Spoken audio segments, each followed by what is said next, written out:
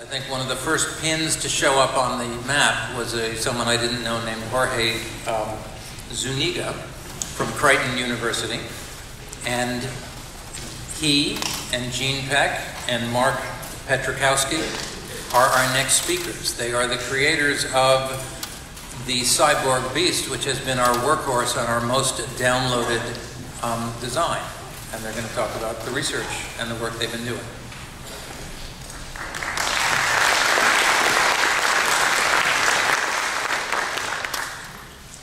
Well, first of all, I have to say that I'm very, very excited to be here. This is almost unreal to be able to see people that we worked, we have worked for about a year on this, and now I have the chance to see them here. So it's very, very exciting, and I'm glad to talk to the families and so on. And also explain a little bit of the research we're doing with the Cyborg Beast. So I'm the director of the newly developed Mechanical Hand Innovation Research Lab and the co-director of the Human Performance and Biomechanics Laboratory. And our research team, what's doing right now, the purpose of the study we're doing is to identify the strength, muscular changes, and functionality of the Cyborg Beast. And basically where our subjects are children, and we develop these prosthetics for those children, and they try them for a period of 5 months, and then we see them in the laboratory again for testing. Our secondary objective is to develop a fitting methodology that can be performed at a distance. So, and I'm going to explain a little bit more about that in just a second. So here's a little descriptive information of the Cyborg Beast, and as you can see, we use a tensioner system to adjust the tension of the cords. The cords are plastic and so on. We have a balance system that regulates the even distribution of the tension. And also we have the hardware that can be found anywhere in any hardware store around the country. And then at the bottom of the hand, we just have Velcro, good old Velcro, in order to fit these prosthetics to the hand of our patients. So when we developed this thing, the purpose was really to develop a prosthetic device that had a low cost and that was easy to use. Also, that had an easy fitting procedure. The other thing we were focused on is that it was easy to assemble. So something that doesn't require any type of technical skill, something that mom and dad could actually fix. The other thing we were focusing on is something that was visually appealing to children. And in the process of developing the Cyborg Beast, before we name it, my son, Jorgito, he's 5 years of age, he's a big fan of Transformers. So he said, "Daddy, that thing looks like a Cyborg Beast." And I said, "Oh, I like that." And then we decided to call it that, and it's something that, most children would like, I suppose. The other aspect was functionality, something that was functional, and we're still working on that. That's a work in progress. And as the research team that designed the Cyborg Beast, we are testing it and making sure that it's something that's actually functional and something that's also safe. So, and I'm going to explain this here in a little bit. So back in March, we got IRB approval, and I don't have to explain what that means, IRB approval, but for the scientists right in here with us, you guys understand the challenges of getting an IRB approval to work with children, not only children, but children with some sort of disability, with a new biomedical device. So that took us about 4 months to get that passed through our institutional review board. We had to including a research team, or an orthopedic surgeon, the top orthopedic surgeon in the state of Nebraska, and also a pediatrician, because they check all the work we're doing. So in order to be eligible for the study, and we're still looking for subjects in the state of Nebraska. So far we have 12 children. We have approval to do 50. It's very broad, So we get children as young as 3 years of age, and adults as old as 50. So they will be eligible. And also we have, if they are missing one finger or a number of fingers and so on, that's also okay. We try to not to work with patients that have some sort of skin sensitivity or allergic reaction to the Velcro or some stuff like that. So to move on, as I said, we have 12 children. 9 of them are actually local. The older children we're experimenting with doing this at a distance. So, and that's, as you can see, it's a very challenging matter. As I said again, and the university lawyers made me put this statement right here that the study was approved at the Creighton University Research. As you can see, it has a lot of legal implications, as we learned from the Hanger representative.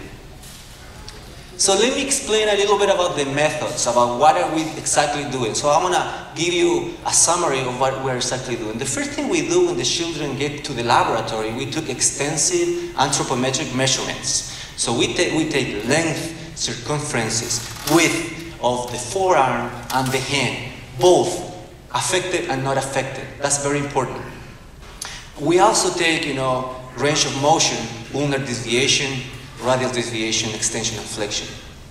And this is done by a trained occupational therapist. The next thing we do, we take pictures of their limbs, and we develop this format where they take a few pictures. One of them is with the hands fully extended and flexed, and then a top view of those of their limbs, both of them, starting from the elbow and showing the entire hand. We use a imaging software program to measure every little, all the measurements that were done in the laboratory. So we do that. We also take, this is a figure from a paper we submitted recently to the Biomedical Central Research Note. So it's going to be published here in the next 2 months, where we sort of validated all the measurements were taken in the pictures. We validated them with the actual anthropometric measures that are taken in the laboratory. And I'm going to show you some results later on, because I know the scientists here, when I say, I want to see numbers, I'll show you some numbers. Just give me some time, I have to explain certain things a little bit. The idea of taking pictures, and trying to publish this is to make it accessible to everybody. Other research institutions, educational institutions that are interested in do some type of work at a distance, which is very, very, very challenging. We also take a three-dimensional scan of the upper limbs. We chose the cheapest 3D scanner in the market, because we figure if we make the cheapest 3D scanner in the market work, everybody else will do the same thing, right? So we use this type of model and that's the type of resolution we get. So you have a affected hand there. So very detailed. And the rest of the measurements we do is a lot of measurements related to muscle function, because really, so what is the benefit of this plastic hand? We developed this plastic hand. We want to know what are the benefits. How can the children benefit? Okay, we know that we have learned that self-esteem is very important, and they gain with that, right? But for the functionality aspect and the physiological aspects, what are the benefits? So what we're doing, we're measuring the strength and muscle activation of the flexor, extensors, and so on. We also are measuring ultrasound pictures. We're taking ultrasound pictures so we can see the morphology changes of the flexors and extensors of the wrist. We have several functionality measurements that I'm going to show you here in a second. So I'm going to have our OT explaining a little bit about the functionality measurements we're doing, but so far we're using the Fugomeyer as one of the functional testing, and we're going to explain this a little bit. And we also using the famous box and block test that we have found very, very useful.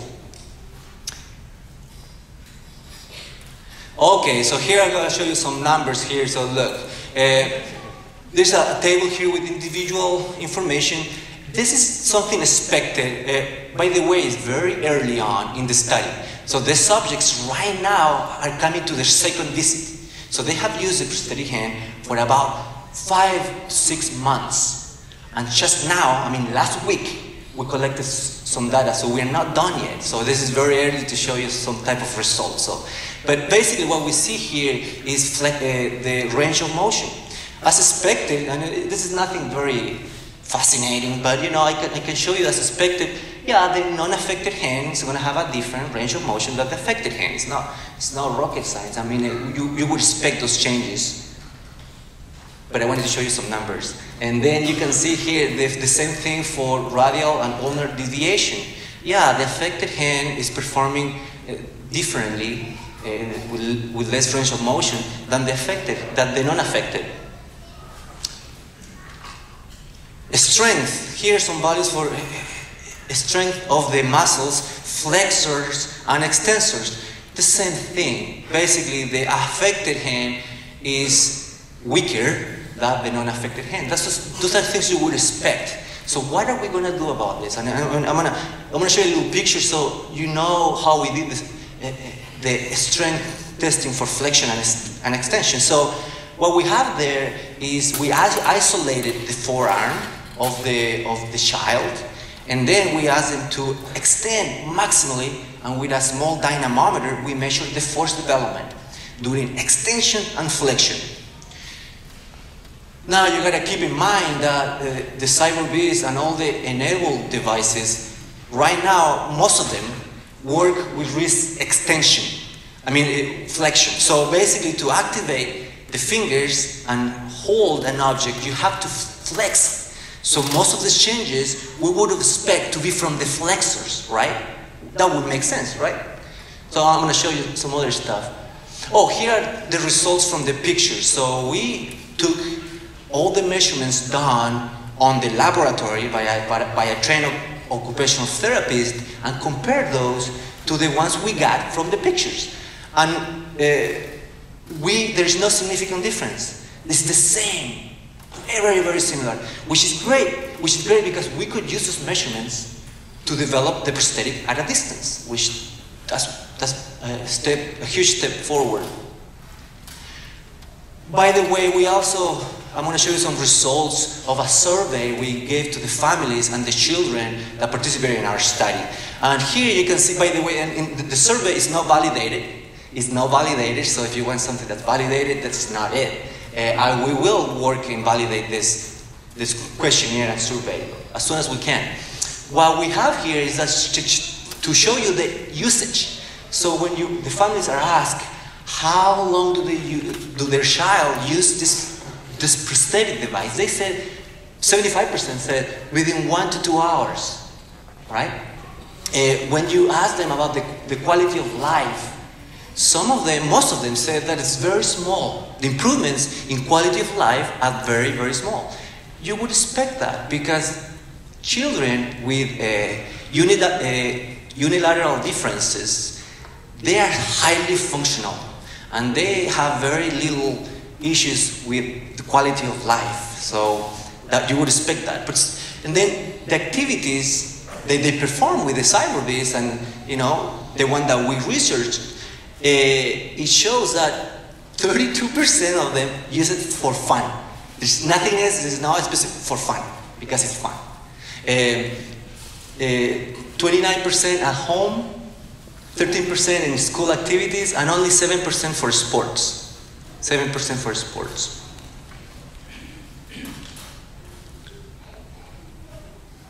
So now let me show you a little pictures about the ultrasound, because these are kind of I get very excited when I talk about this thing. So here I'll show you.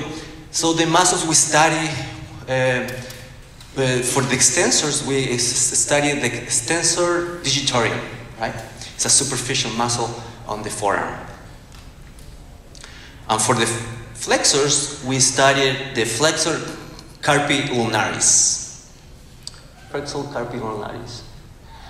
And here is the measurement of the child before using the Cyborg Beast. Okay, we measured the thickness of the flexor carpi ulnaris, and here it is, 4.8 millimeters.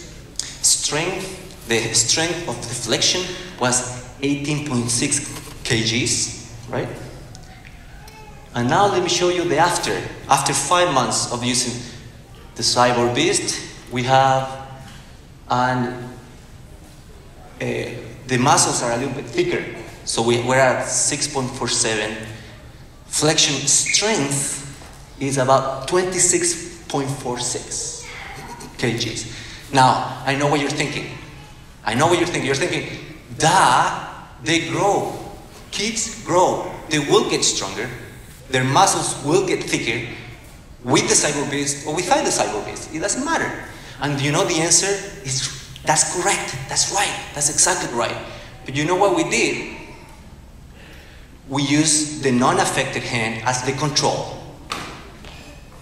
And let me show you what we found there.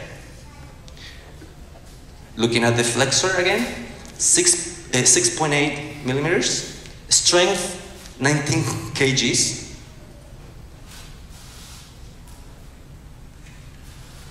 After the 5 months, about 7 millimeters. And also, they get stronger too with 22.4 kgs. So they both went up. So the next question is, what's the rate? Because if you would expect increases in strength from the Cyborg Beast, then the rate will be much higher. So here, let me show you this figure. Look at this. So the red line is the non-affected hand, and the blue line is the affected hand. Did you see how the blue line shoots up at a faster rate? I really, really hope that's because of the Cyborg Beast. I do not know for sure, but I hope so. And so when I analyzed all this data, I got really excited because I said, finally, you can tell people that has a benefit. Devices that are activated with the wrist flexors have a benefit. And look what I found here. The extensors went up even at a faster rate. Well, things are not making sense now because the device is driven by the flexors, not the extensors. We put elastics on them, so the flexors don't really work as much. Well, this got me a little bit nervous, folks. When I saw this, I got nervous because I know I was going to present here, and I know I'm going to have very smart folks judging me, judging my data. So I had a little bit of a question, and I had to go back to the lab and look at some pictures. Let me show you what I found. Okay, once again, here's the problem. Why are the extensors increasing muscle thickness and strength if the prosthetic hand uses the wrist flexors to close the fingers, right? I think we found it though. We found the solution, I think. Co-contraction. So let me explain the phenomenon. It's going to take me only a minute. So here's a picture of the actual subject of the doing extension, the strength of extension. This is a picture of the EMG. So what you're seeing here, what you're seeing here in the pink is the raw EMG signal of the extensors. And the red line underneath, the red line you see underneath, is the muscle activity of the flexors. So when you do extension, the extension are going to be more activated, and the red line, the flexors are going to be more silent, right? This is the non-affected hand, Now when you flex, you can see the red line shoots up. A lot of EMG activity. The extensors Somehow. So you see some activity in the extensors, but it's not significant. You see some of it. Once again, this is the non-affected hand. Let me show you the affected hand now. The same thing. When they do develop strength, you see activity of the extensors, almost no activity of the flexors. And check this out. This is wrist flexion. You wouldn't tell because they're both activated. We call that co-contraction. Now, the underlying physiology of this, I don't know the answer. I can spend some time writing about this, of course. But there is something there that children with upper limb differences are maybe a little bit inefficient when using those muscles that haven't used for a while. So one of the benefits we're looking at this now with the Cyborg Beast and other enabled devices that are activated with flexion, with the wrist flexion, is that possibly could give you insight about more control strategies, okay, may be beneficial. So that's all I have. I'm going to have our occupational therapist, hand therapist, talking a little bit about the functionality of the Cyborg Beast. So here's Gene Peck for you guys.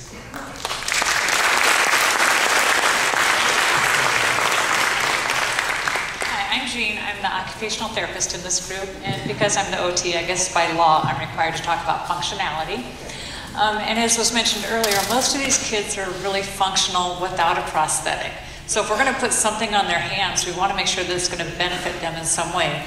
So in my mind, the goals I was mainly looking at is to increase muscle strength so that when they grow up and they're prepared for a myoelectric device, that they have better control of those muscles to use that device. Also, we want to make sure that it's functional for them, that it's going to benefit them in some way. And the third thing, and not the least of all, is the self-esteem. Is it going to make them feel better about what they have? So our one test that we use to look at functionality is the Fugel-Meyer. It's a scale of 0 to 2, and we do a variety of tasks. 0 meaning they can't do the task at all, 1 they can do it, and 2 they can do it with resistance. So this was a good test for some of our things, but we found that it just didn't have a big enough range, and we couldn't see a big enough difference with or without the prosthetic. So then we moved to the box and blocks test. In this test, they're given 60 seconds to move as many 1-inch blocks as they can from one side to the other. We do it with both the dominant and the non-dominant hand. So as you can see, it's pretty functional with that. And after they get used to using the Cyborg Beast, we find that they really are getting much better at doing this. So we looked at some other functional activities. Can they hold a bucket? Can they perform gross grasping activities? Both for functional activities and also we wanted to look at what they can do for play and leisure. Can they use that hand when they're with their friends doing fun activities? And as you saw this earlier, just looking at ADLs, are they able to help themselves to be more independent and to do things that were maybe a little bit more difficult before they had the prosthetic? And again, just another functional activity that they can do while using the prosthetic.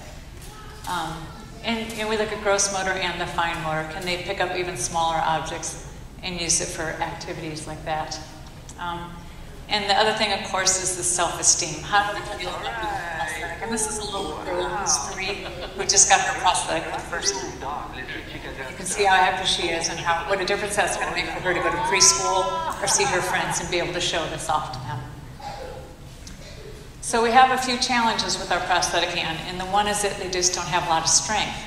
We find that they generally have between 3 and 5 pounds of grip strength with this hand, and that's not really enough to be terribly functional.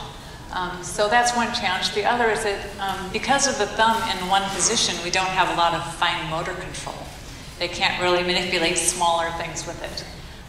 So this is one thing we've come up with just in the last few weeks, and it's an elbow-driven device. So this is great for kids who not only maybe they can't use the wrist-driven device because of the limitation, or they can also use the elbow, which has much stronger muscles in the upper arm, so that when they contract this, they get a much stronger pull in the fingers and carry over with that. So that's a new device that we've just come up with.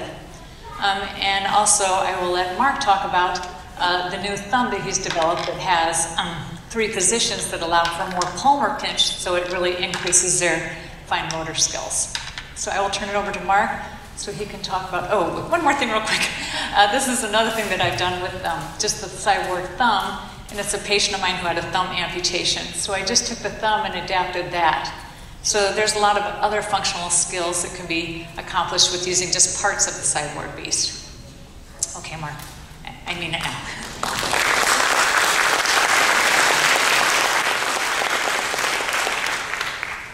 So I'm here to talk about some of the future plans we have with the research. One of the main things is what you'll see in this video is that there's a study going on right now that we're in collaboration with the Cyborg Beast being myoelectric. One of the biggest things that we're doing,